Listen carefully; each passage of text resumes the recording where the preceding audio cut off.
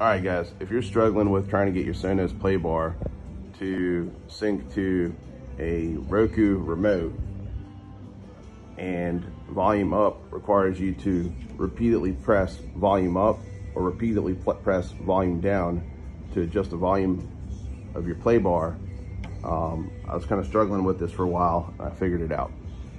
So I've got two Roku remotes here, and somebody lost the back to this one. And this one, when I hit the volume up or volume down, you just click it, hold it, and it adjusted the volume fine. When I went to program my new remote that has a battery cover now, when you hit the volume up, it would only go by one spot. So I'd have to repeatedly hit volume up in order for volume to go up, or repeatedly hit volume down for it to go down. So what is going on is, I think these remotes send two different signals. So if you look at the IR sensor on the TV, when you hit the volume button, it repeatedly flashes. So you know that it's sending a signal of some sort, but it's only adjusting by one notch on the Playbar.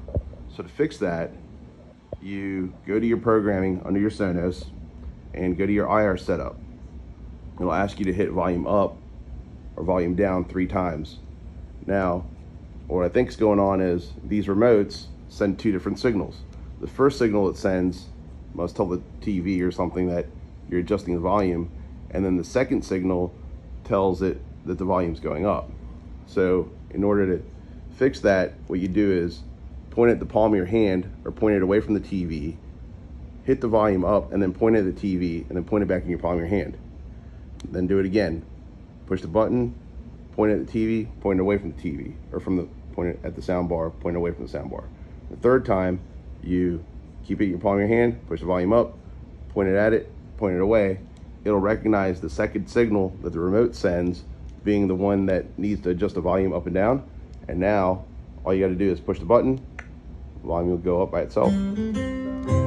Hold it, volume will go down by itself. And that's how you adjust or program volume up and down for the Sonos soundbar. Hope this helps you guys. I was looking online, couldn't find a fix, and I figured it out. So I hope this helps you. Let me know. Good luck.